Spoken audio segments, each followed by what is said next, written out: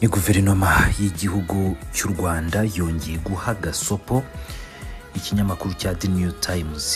Ni iki kinyamakuru rero cyashotoye igihugu cy'u Rwanda ndetse ikinyamakuru kikarwubahuka muri ibi bihe turimo bitoroshye. Tugiye kurebera hamwe rero impamvu ya byose. Nongeye kuguha ikaze.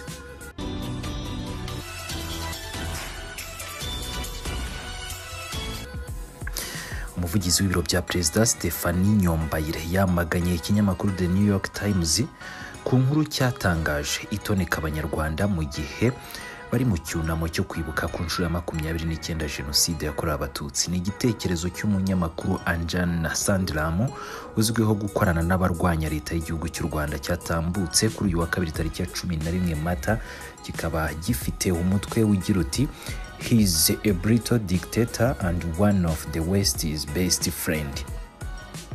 Aha rero ushatse kugenekereza mu rurimi rw'ikinyarwanda, iki gitekerezo kikaba kigira kiti ni umunyagitugu w'umwicanyi akaba inshuti y'abanyaburayi.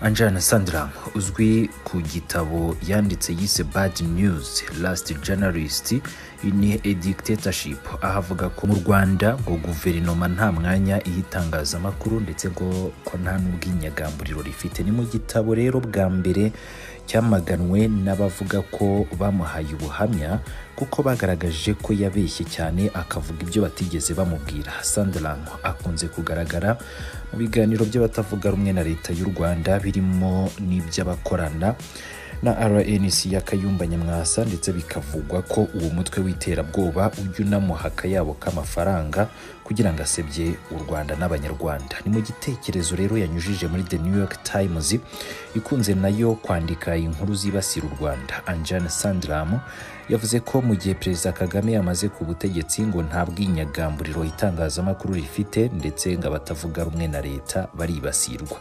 Nubwo bimeze bityo rero, Anjana aravuga ko Perezida Kagame ari inshuti ikomeye cyane y'abanyaburayi ku buryo ahabwa umwanya ukomeye wo kuvuga imbwirwaruhame mu nama zikomeye, akavugwa neza n'abakomeye ibyo we yumva ko ngo bidakwiye. Yavuze ko bitumvikana uburyo u Rwanda rukomeje gutera imbere rugahabwa kwakira inama mpuzamahanga n'inganda zikomeye cyane, rurimo rero n'uruganda rukora imodoka za Volkswagen.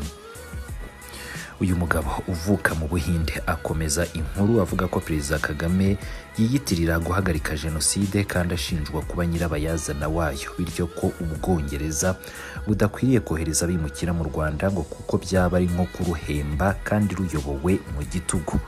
Umuvugizi w'ibiro bya Perezida Stephanie Nyombayire abinyujije ku rukuta rwe rwa Twitter yanenze cyane The New York Times yahaye uruvugiro Anjana agahitisha amagambo agamije gutoneka abarokotse Jenoside yakorewe Abatutsi. Ati ni mu gihe rero abarokotse bari kuvuga inkuru zibabaje z'ubuhamya bwabo, ni mu gihe igihugu kiri mu cyunamo cyibuka Jenoside yakorewe Abatutsi, The New York Times yabibonyemo umwanya wo gutangaza inkuru ishinja abarokotse Jenoside kuba ari bo bayiteye ndetse no kuba ntacyo bakoze ngo bayihagarike.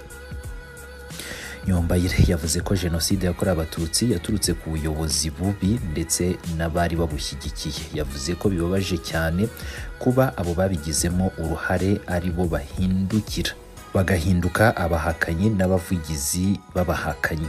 Ngaho rero aho Anjana abarizwa, RPF niyo yahagaritse Jenoside yakorewe Abatutsi, nta wundi, kandi ibyo bizwi na buri wese. Yavuze ko iterambere u Rwanda rufite n'icyerekezo rurimo maginga ya rudakeneye ko bibanza kwemezwa n'abanyaburayi bigize abayobozi b'isi yose. Ati icyerekezo cy'igihugu cyacu ntabwo gikeneye guhabwa umugisha n'abanyaburayi cyangwa se undi uwo ari we wese wibwira ko Afurika ikeneye uyireberera. Niba koko rero ushaka kubimenya, ibikorwa nibyo biri guhindura ubuzima bw'abanyarwanda, ntabwo ari inkuru ziri kubikora. Nyombayire yifashishije imwe mu mbwirwaruhame ya nyakubahwa Perezida Paul Kagame aho yavuze ko nta muntu n'umwe uzatugenera uko tubaho. The New York Times rero ndakomeza nibutsa ko ari kimwe mu binyamakuru byo muri Leta Zunze Ubumwe za Amerika gikunze guha umwanya abahakana, abapfobya jenoside yakorewe abatutsi cyangwa se abashaka guharabika isura y'igihugu cy'u Rwanda. Ni mu kwezi gushize guverinoma y'igihugu cy'u Rwanda n'ubundi yiyamye iki gitangazamakuru nyuma y'inkuru cyatangaje kivuga ko Paul Rusesabagina amaze kurekurwa cyangwa se amaze guhabwa imbabazi n'umukuru w'igihugu cy'u Rwanda nyakubahwa Perezida Paul Kagame. Iki gitangazamakuru cyatunguranye kivuga ko yakorewe iyicarubozo, ibintu na nyir'ubwite atigeze avuga. Ngayo nguko rero nimunyemerere dukomereze no muri aya makuru. 2012 ejo bundi isi yose iteranira ku Rwanda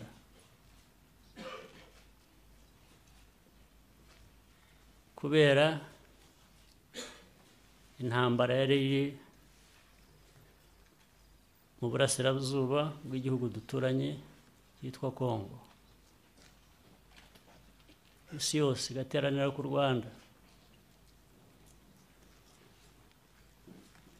igashyira ku Rwanda icyaha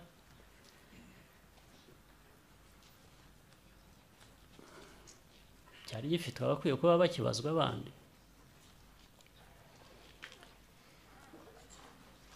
Intambara ya M23 mwumvaga yabaga muri Eastern Congo ntabwo yatewe n'u Rwanda, ariko yari irimo abantu bitwa abanyarwanda bafite inkomoko mu Rwanda b'abanyekongo. Ibyo barwaniraga, uburenganzira bwabo barwaniraga, ibyo byari bikwiye gukurikiranwa muri Kongo, ntabwo byari bikwiye gukurikiranwa ku Rwanda. Niyo ntambara bayiteye ntabwo ari u Rwanda na busa, ariko isi yose iraterana idushyiraho icyo cyaha.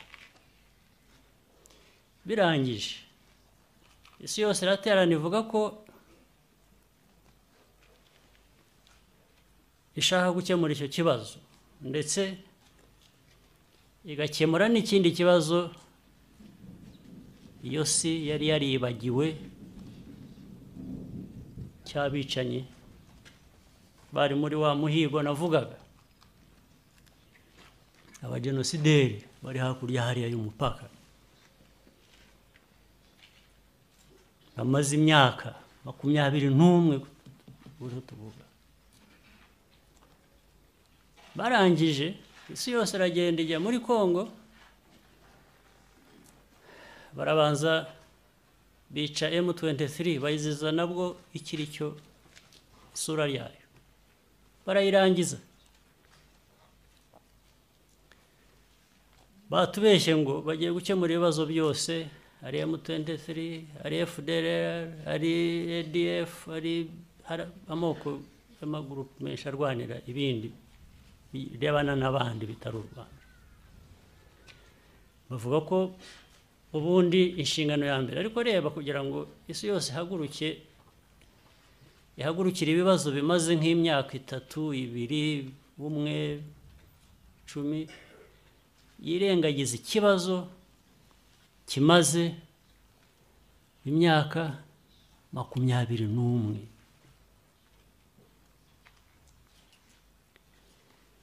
So barangije hasigara FDL, bati FDL yo urareba ntabwo ikiri FDL, ntabwo akiri abajenosideri, aba nabuzukuru b'abajenosideri, ntabwo turi bubafateho.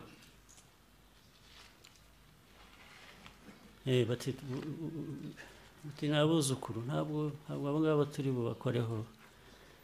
Ndetse bitangiye birongera batari kurabizi, sibye n'iby'ubwuzukuru cyangwa abana,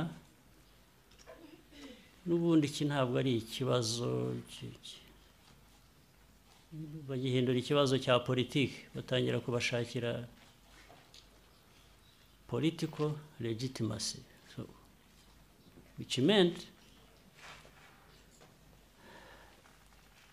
the people we are remembering today, whose graves are here, hundreds of thousands, we remember, buried here in this particular place. According to them, therefore, the world interpretation, the cause of their death could be having legitimate political reasons.